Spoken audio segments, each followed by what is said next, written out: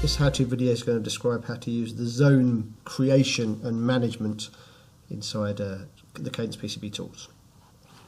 So I have a cross section here that has a primary section. Obviously the main section of my PCB is going to be a 6-layer PCB.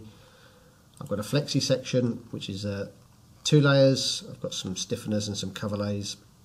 I've also got a rigid section which is 4 layers for a connector to be placed on the end of the flexi section. So now what I need to do is obviously arrange these areas, or tell PCB Editor where to look for these areas, what to use for these areas, so it knows which sections of the board are what. So obviously I have a design outline going around all of the PCB. So if I go to the setup zones, I can then create the areas that I want to use for the zones. It uses the design outline, which is a new feature in this version of the tools.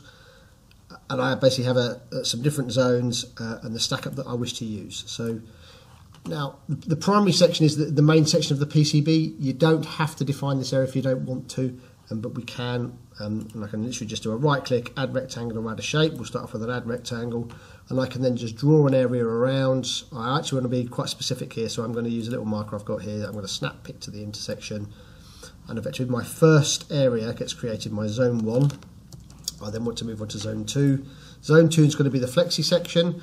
So again, we're going to start off with a right click, snap pick to intersection, and then I'm going to come down, and again I've got another marker here, so my flexi section kind of comes down this curved part. This is going to be the rigid section, so I can then use the snap pick to intersection again, and I then get effectively the zone 2 section, and then finally zone 3 is going to be my rigid part of the board, and I can then just draw a rectangle over this, and zone 3 then becomes created. If I go to the setup zones and manage, this manage function allows me to kind of come in and look at the zones. So if I've made a mistake and chosen the wrong flexi type or the wrong rigid type, the start and end layers, etc., I can adjust it here.